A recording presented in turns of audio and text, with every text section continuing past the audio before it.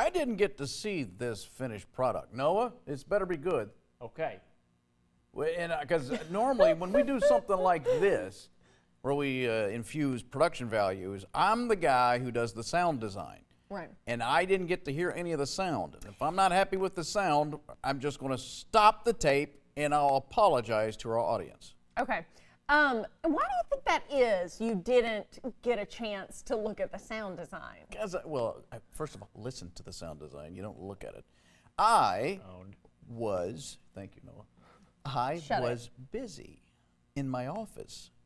Lying down. Doing inventory. All the lights were off in his office. Yeah, all the lights were. He was in there like he was having a migraine. He's in there like I was having a migraine. woe is me and my partying ways. I was on my fainting couch. Also, usually I'll go and knock on his door if I need something, and he just kind of comes to the door and is like, hey, what's up? Or whatever. This time I knock on the door, and he says, who is it? I heard him from my office. I was like, no, you don't want to go over there. He is not in the mood. So I just don't think you should be mad at the boys if you're not happy with the finished product. They should have come and asked me. They tried. No, they didn't. Yes, they did. No, they did not. Noah didn't get the warmest of receptions. That's not what he wanted. He wanted to talk about something else.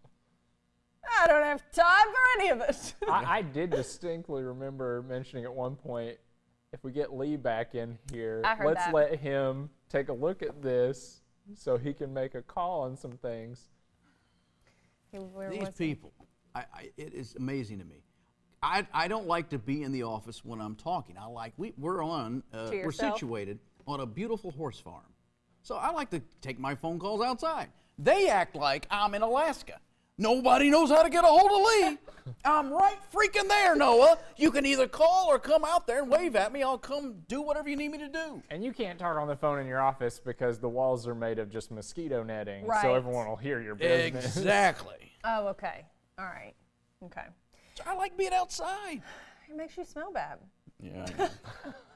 I know. Just kidding. You all know Lee's phobia about smelling bad. Every time he comes in, he says, I'm so sorry, everyone. I smell like outside.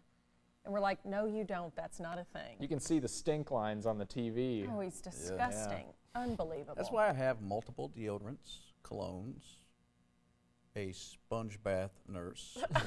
Oh, okay. All at my disposal in the office. How can you find it all when you have the lights out? That's how you enjoy the sponge bath. Oh, okay.